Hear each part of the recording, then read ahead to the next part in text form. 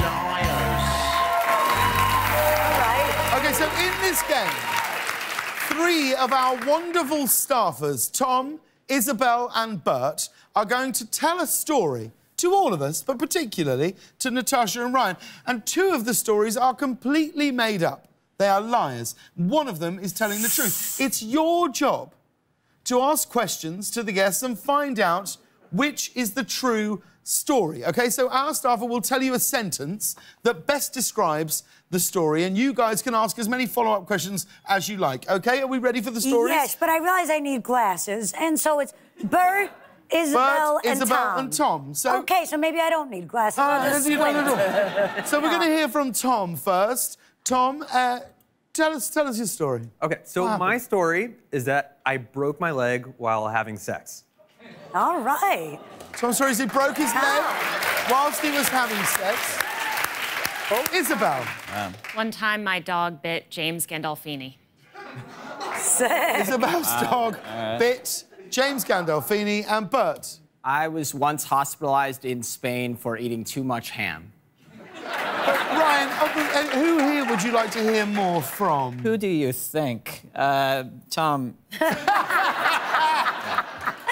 We need more details. Was this a fall out of bed situation? Was there a bed involved in this situation? There was actually not a bed even involved. Wow. I grew up in a small town, and instead of having house parties, we would have field parties, just like in an open field where you could hang out. What town? Oh, Salisbury, North Carolina. Okay. You've been there, I know. You know it. I know you. All right, Tom, keep going. And so we were, having a party, and all the cars were sort of parked on this little hill in this meadow. And as we were leaving, my girlfriend and I at the time said our goodbyes. Things obviously started getting a little hot and heavy. She couldn't resist.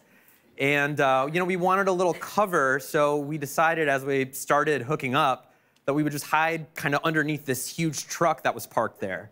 Under a truck? It was it was at night in a field. And a monster truck, Tom? Yeah, what kind of truck was this? Yeah. It was a pickup, like a pretty standard pickup, but like jacked up. Like, what color was it, Tom? What color was the truck, Tom?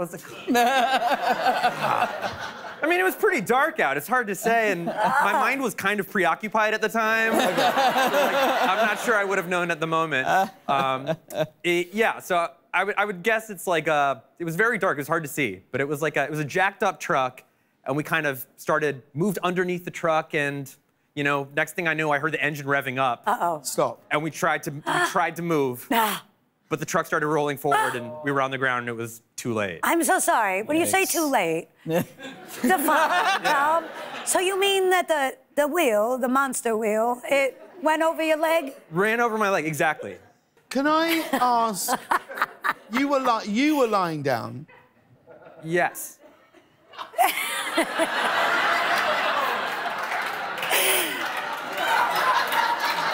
I've heard enough. Yeah, we've heard enough. Yeah. Brian, Natasha, anyone else you'd like to hear from? Absolutely, go ahead, what's your question? And it was Gandolfini as great as he seemed?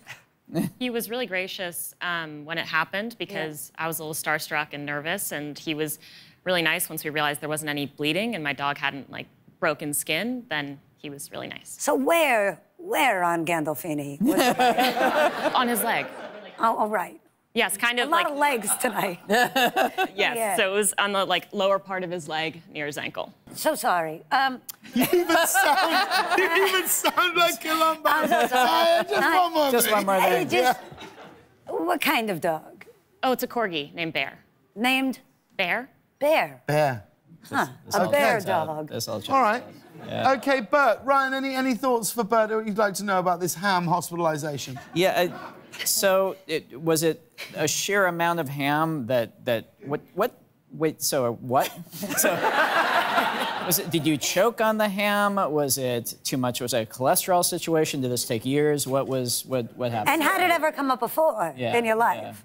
It never came up before in my life. This was my first time traveling internationally with my girlfriend, and we went to Spain, and I tried every bit of ham that I could because every restaurant said they had the best ham. So when we landed, I had a plate of ham. My girlfriend's a vegetarian, so I felt like I had to eat the whole thing. Got to the hotel, the room service menu said that was the best Iberian ham. Got a plate. And then I couldn't sleep because of the jet lag that first night, so I ordered another plate from more room ham. service. No Amsterdam.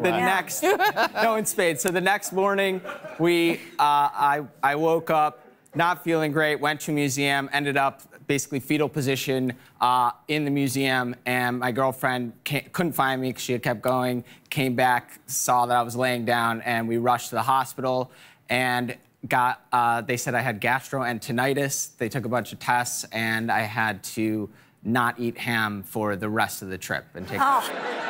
You felt the pain. Oh yeah. And then you thought, I have to lie down. I couldn't move.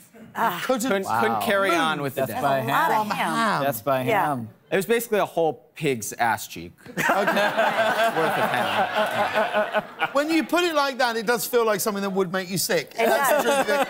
Well, look, we've heard from all three. I could do this, by the way, all night. Yeah. Well, it's time. You can discuss between yourselves. We'll discuss, but I think we sort of know. Yeah, I think this is the writing is on the wall. Has anyone had sex under a truck, to be honest? I mean, probably. Yeah. Probably. So who do you think is telling the truth? To be absolutely fair, Isabel and Bert, I wasn't really listening to your stories because I was still trying to... very much, my head was still over here.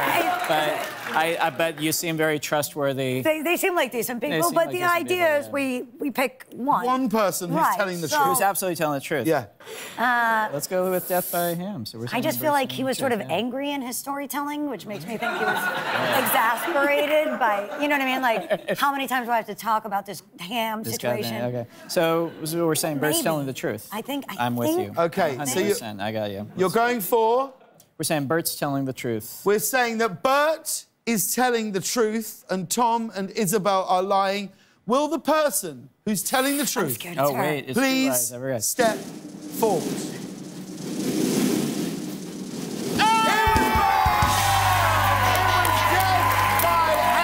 And to prove it, we've got photographic evidence of Bert's ham overdose. Look at Bert right here. Oh, you're lucky you're alive. There it is. There he is, dicing with death at that very, very moment. Thank you, Tom. Thank you, Isabel. Bless you, Bert. That was Late Late Liars. We'll be right back, everybody.